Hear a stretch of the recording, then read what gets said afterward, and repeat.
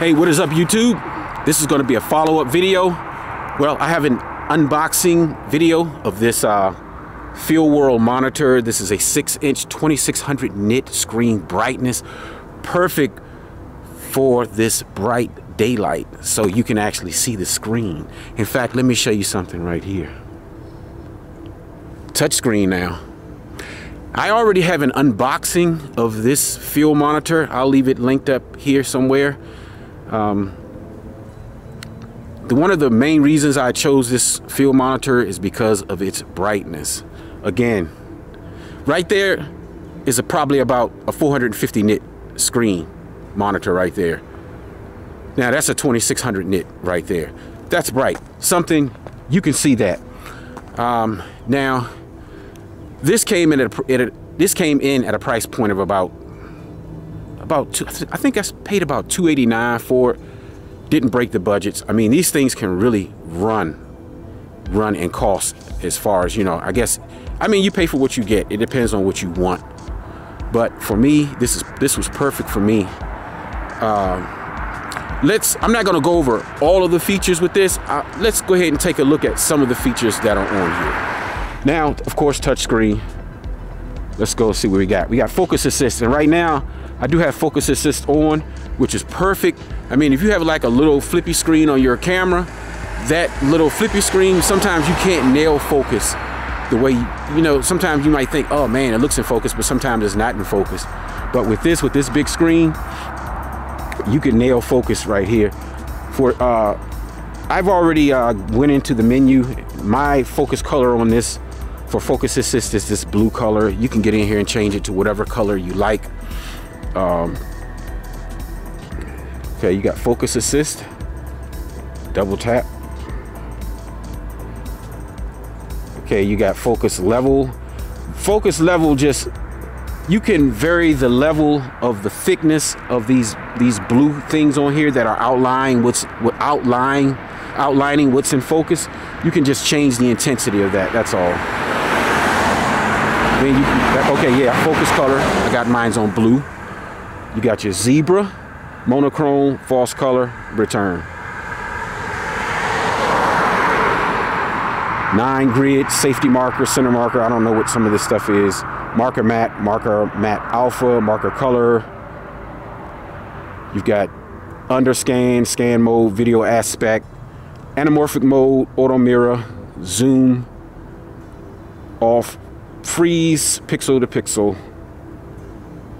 Go to the next one. All waves, parade, vector, RGB, histogram, audio meter. You got LUT switch, LUT import, HDR, color temp, backlight, brightness, contrast, saturation.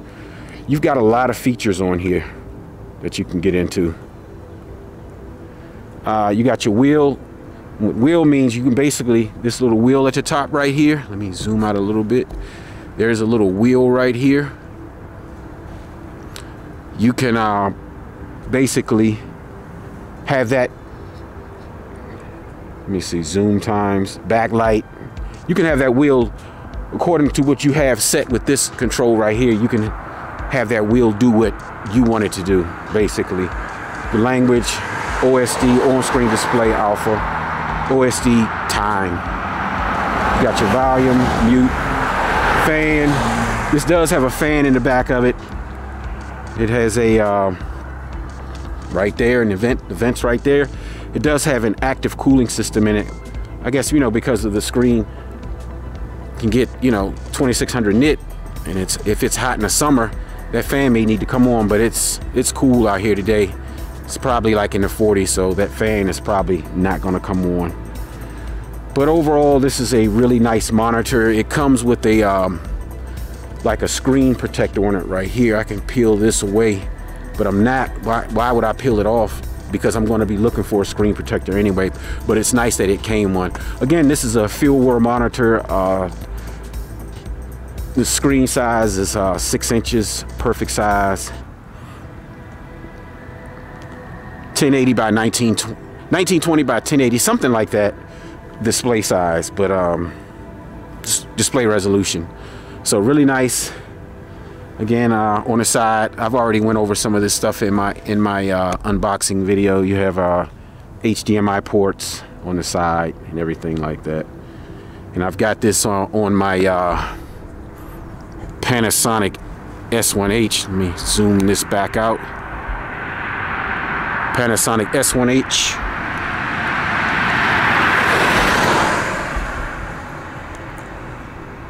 Rig right here. Really nice.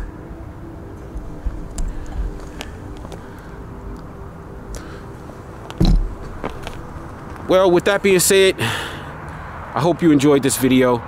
If you want to pick this monitor up and these batteries, I'll leave everything linked in the description below, and you maybe can pick one up for yourself. And again, the screen brightness on this, the 2600 nits, is excellent for being outside if you like to shoot outside. Some of the cheaper monitors that have like 400 to 500 nits, those are probably good for inside. Heck, if you had this inside, I wouldn't have it on 2600 nit brightness. That would probably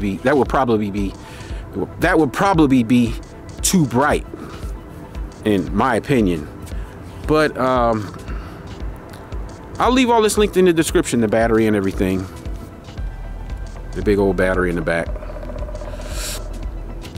Nice bright screen.